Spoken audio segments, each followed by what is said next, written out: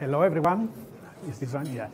So thank you for coming. I'm Vittorio Bertola. I'm here to present the ID4me project for open and federated identities. So as soon as we get back to the presentation. Okay.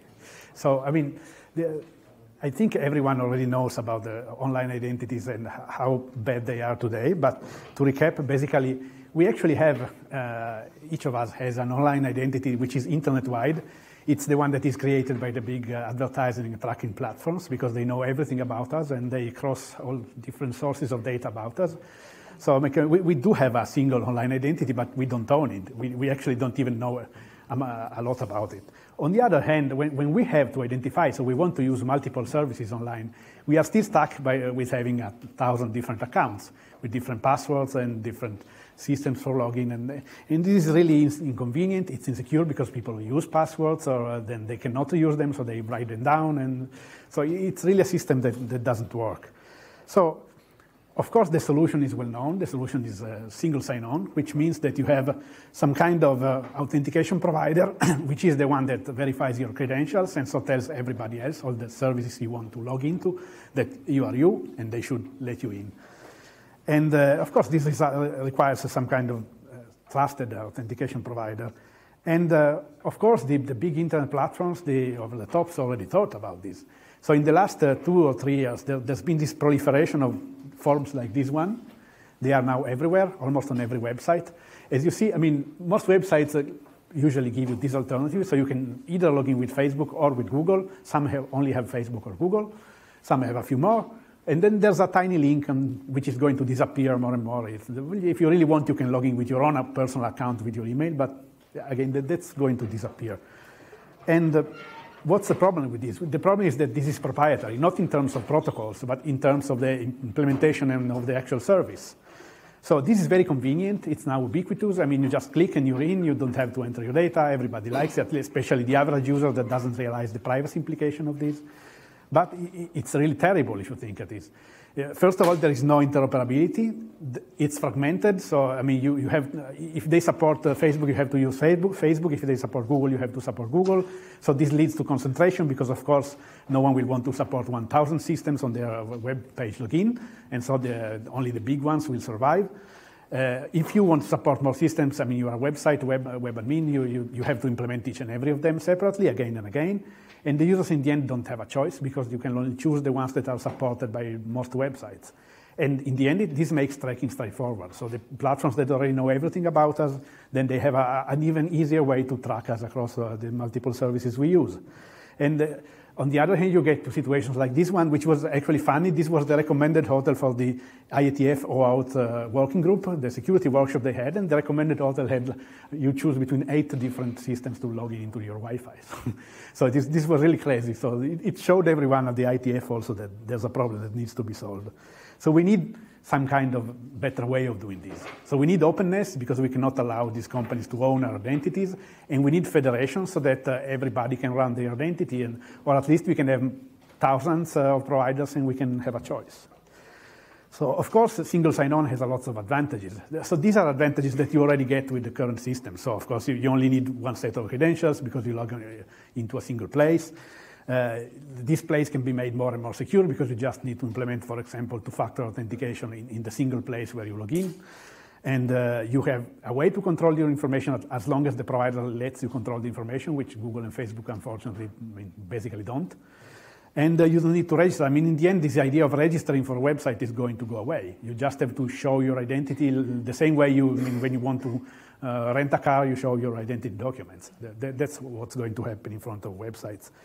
But if we succeeded in making this public and federated, there will be more and more advantages. So why cannot single sign-on work like email? Email is, being an old-time service before all this mass commercialization and big internet platforms came. Email is still federated, which means that you can get your email address from whoever you want, including running it yourself, and then everyone can speak with everyone else. And that's how it works. And there's no reason why identities should not work like that. So you could get your identity from whoever you want or even run it yourself and then use it everywhere. And you would just need one account for everything, and you could choose your provider, or you could even run it yourself. And you could possibly choose one that is not selling you out. And you could also keep your identifier, which is a known problem. So I mean, you have to own your own username in a way. Otherwise, you will always depend on the company that supplied you your username. And this, so the technical problem is that to have a federation, you need what is called the discovery mechanism. So what's necessary is that someone shows you an identifier, their own, let's say, username, and the website, the service that needs to verify that you are you, needs to know where to go, which server to contact to do that.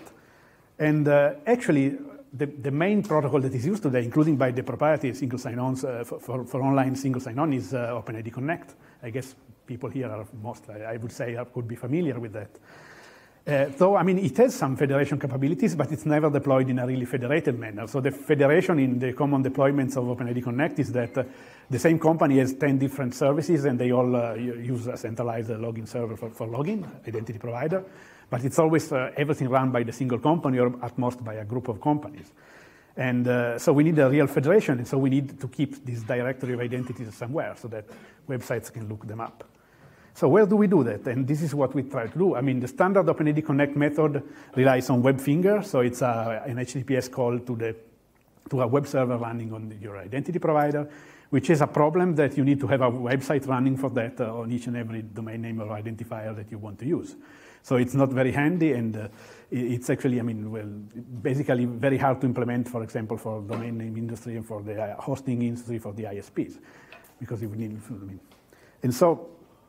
and also it requires you to have a WebPKI certificate with Let's Encrypt. You can get one for free, but still it's, and of course, why not the blockchain? There are, I mean, I'd say thousands of identity projects based on blockchains.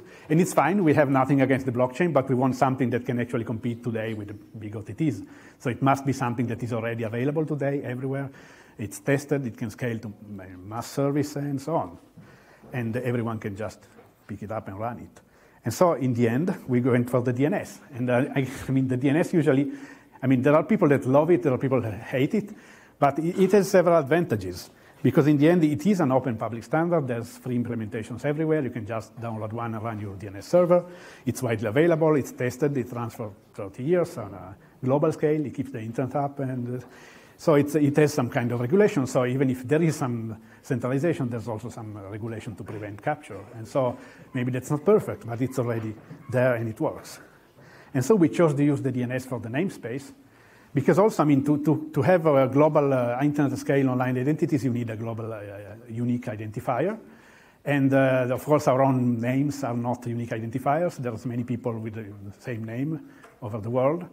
And so you need a global namespace, which is also distributed and federated and can be delegated. And this is the problem that was already solved with the DNS 35 years ago. So you can just use DNS names, and people are actually familiar with them. And they are human readable in the end. They are usually strings with dots in the middle. You could even use email addresses, just convert them into a domain name with a fixed hashing algorithm. And in the end, this would also allow people to just buy a domain name for a few euros and become owners of their own identifier, which is another advantage. So then you could just move your identifier across different providers if you don't like your current provider anymore. And so it's also very easy to realize a discovery scheme, to make a discovery scheme over the DNS. Since, again, email basically does that. Email has the same problem. You have an email address, you need to know which server is managing it. And so there's the MX record in the DNS that tells you which server is managing it. And we did the same. We're not going for a new resource record type, because that's hard to get implemented. We're just using a TXT record, like many other new protocols. And there are actually the internet drafts already there. We are not at the moment going forward with standardization, because first we want to get implementations and prove that it works and so on. But the drafts are already there, they are public. So basically this is what we did. We just chose that, I mean, you can use whatever valid host name, even if it doesn't correspond to an existing server in a domain that you control, so that you can create records in it. And you can just create a standard special use TXT record, and which points to a string, which basically tells you where this is being run, who is the issuer and the claims provider for your identity in OpenID Connect speak. So well, the project in itself is basically this.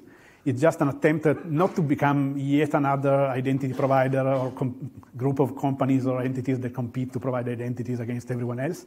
But it's meant to provide the basic building technology to allow everyone to run providers and interoperate with each other.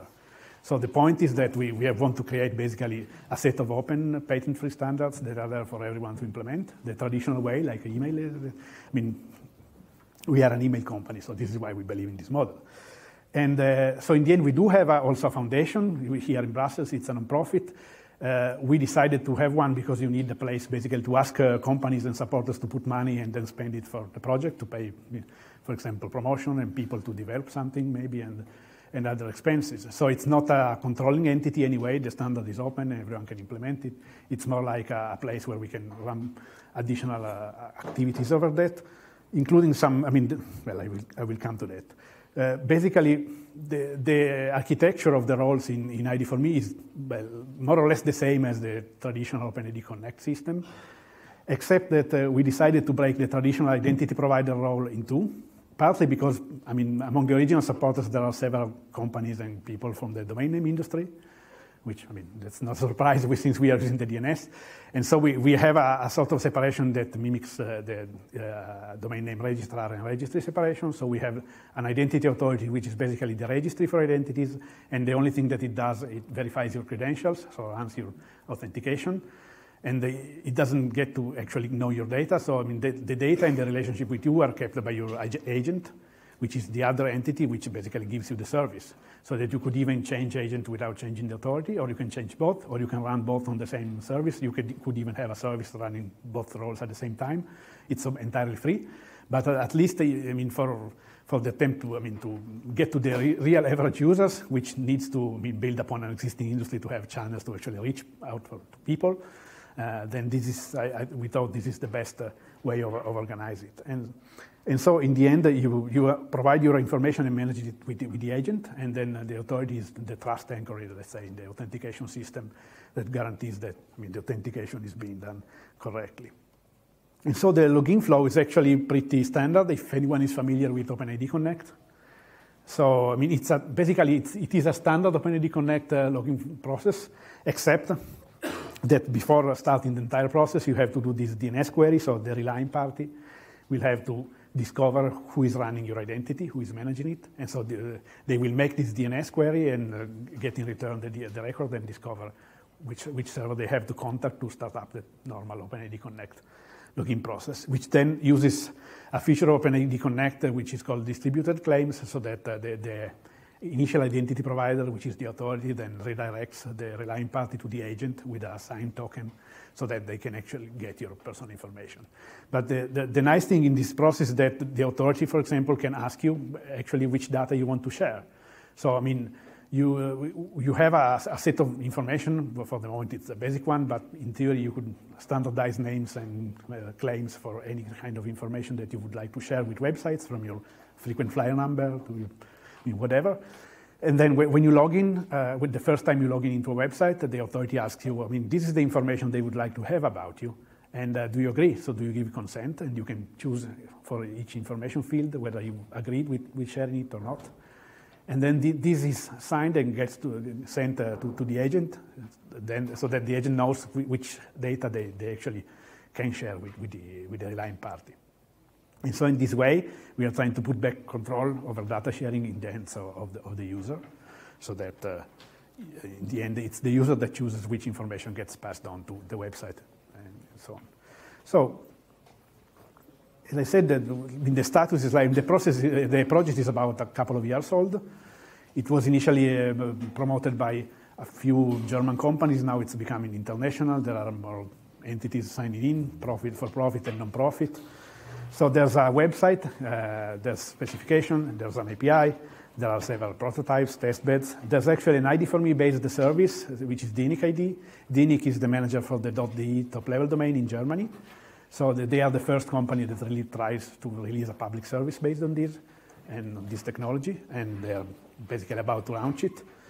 And we are working on the possibility of adding a verification layer on top of this. So you can still, I mean, the data in that is what you put in it, so it's not verified. You can use it also anonymously, pseudonymously. You decide you can have many identities, whatever you want.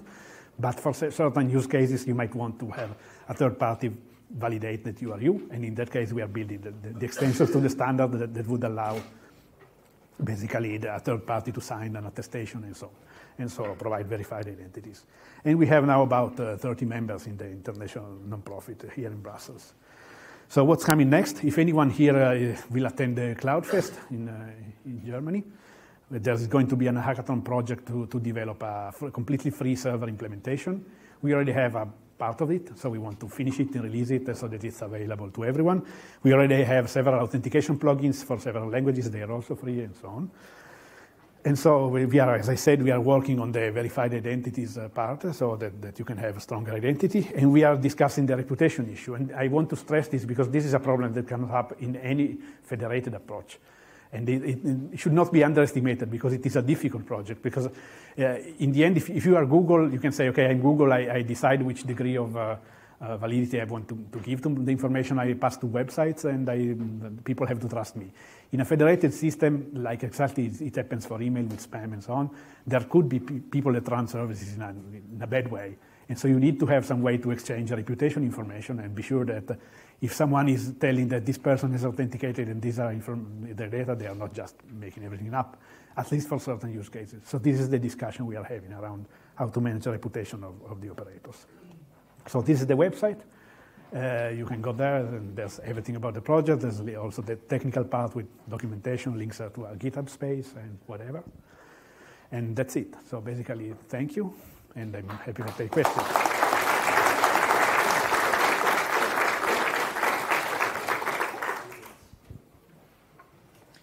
Yeah, hi. I have a question. So when I'm a website and I integrate the login with Google button for the SSO for my users, basically, the reason I do that is because I trust Google that it's doing the authentication correctly for the user. But if I, for example, use ID4me, I don't know who I'm asking. And in OpenID Connect, I usually need a client with the identity provider, right? Yeah. So how does that work? Because I need to establish some kind of trust with the identity provider. Yeah, as I was saying, this is the key problem we are discussing exactly because, I mean, we decided to make, for example, the client registration open and dynamic, so you don't need to ask the identity provider for a key to start being a relying party, because that would make the federation unworkable.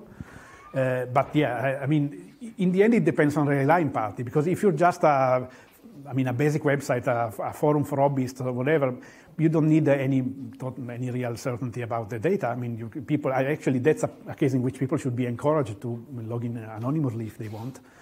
On the other hand, for some services, you might really want to be sure about the entire process. And in that case, possibly you as a relying party want to put some barrier on the identity provider that is being used. So, I mean, since you cannot know, I mean, you could in theory say, I will only accept identities from these 1, 2, 3 identity providers, but again, doesn't scale. So what we are thinking is that we could have some kind of certification so that you can get some cryptographic attestation that tells, I mean, this provider has been verified up to this level of verification, so you can more or less trust that they are who they are, and this other is completely unknown, so accept it at your own risk.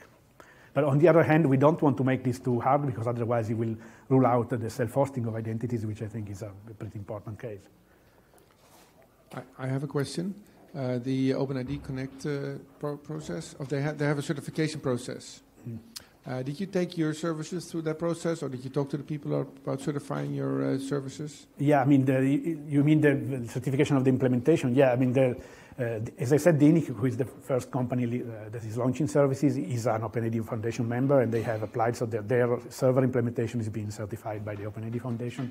And also we have been submitting some of this development for standardization, basically, in some of the extensions. I mean, there are a couple of extensions that just came out to OpenID Connect in terms of federation, and they were actually influenced by some of us participating in the working groups and bringing ideas.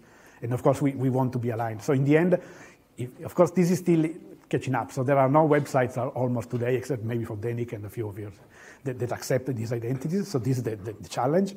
If this gains adoption, everything, I mean, we're going to apply for standardization of all the parts of the protocol, both at the OpenID Foundation and at the ITF. So. My question is, have you thought about integrating with the decentralized identity standard that is going to be developed? Okay, I mean, we have thought about getting the ID schema, for example, for ID4me. So, I mean, having some kind of, I mean, if that's what you're referring to, the W3C. So there's already the ID method for web, so you can write some kind of in DNS. It looks kind of similar. It's just how to resolve. So yeah, as I said, we haven't done it yet, but we have no. I mean, we could do it. We actually have thought of it. So, I mean, do it. Time, so, yeah.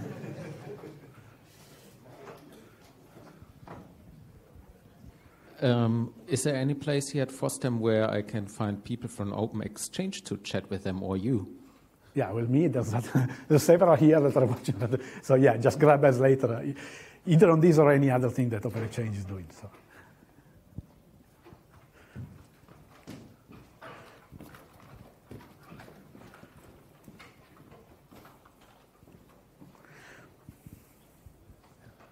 Have you thought about a use case where you're not trying to identify a web application, but any other thing that doesn't have a browser available?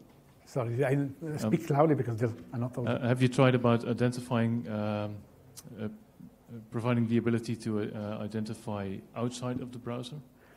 Yeah, I mean, yeah, we were trying to, for example, see whether this could be used for IMAP logging, for example, or these kind of things. There's not been the focus yet, because of course there's a problem with the interactivity, because OpenID Connect is an interactive process. But I think you could get a token and store it, or I mean, you could find ways. But we have not worked on this yet. It's on the list of two things. Okay, thank you. But if you want to help, you're welcome.